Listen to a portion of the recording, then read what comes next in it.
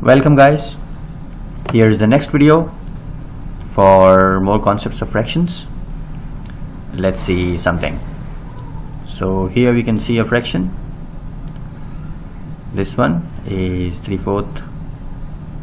As you can see, the whole is divided into 4 parts and 3 are shaded, so it's 3 out of 4. If we have to add this thing to this part, that's a quarter.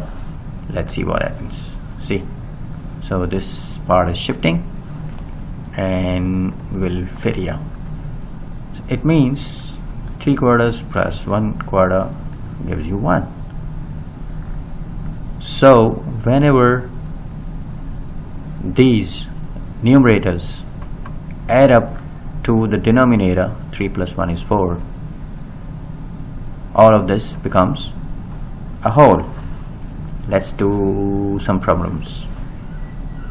For example, here if you see this 5 and 6, if you add these two, they'll add up to 11. It means these two fractions add up to 1. If we try to look it into more detail, so this is 5 by 6, 5 by 11, and this must be 6 by 11. Not accurate, of course. And if we add them, we can see it will give us 1 whole.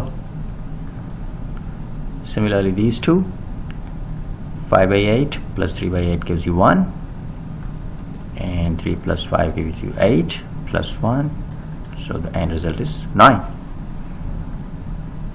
Here 17 plus 2 gives you 19, plus the fractional part gives you 1, so it adds up to 20.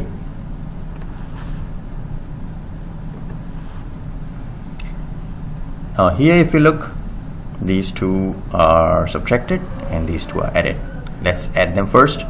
5 6 1 6 give you 1, 8 and 3 is 11, plus 1 is 12, so this is 12 minus something. Minus what? 5 plus 3 is 8, and this fractional part adds to 1, so it's 9. So 12 minus 9 gives you 3. One more. What's here? If you look at this, this and this, of course denominators need to be same. So 5 out of 6, 1 out of 6 gives you 1. 6 plus 5 is 11, so 11 plus 1 is 12, plus 3 2 by 9, which adds up to 15 2 by 9. Now something more advanced.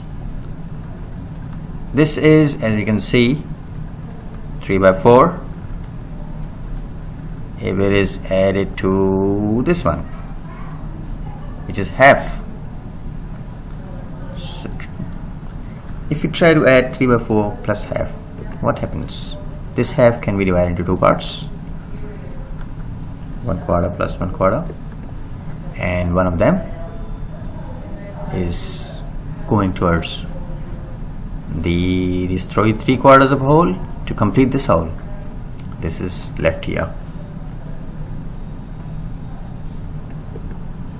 and as you can see here, so this 3/4 plus half gave you 1 whole plus 1/4. It can also be written as something like this. Let's do some problems. So here we can see 5 plus 7 will give you 12, and this 6 and 7, if you add them, they are a little more than 11. How much? Because they add up to 13, which is 2 more than 11. So it means there will be 1 whole 2 by 11. So the end result is 13 whole 2 by 11. Okay, this thing just to explain you further, this is 13 by 11, which is equal to 1 whole 2 by 11.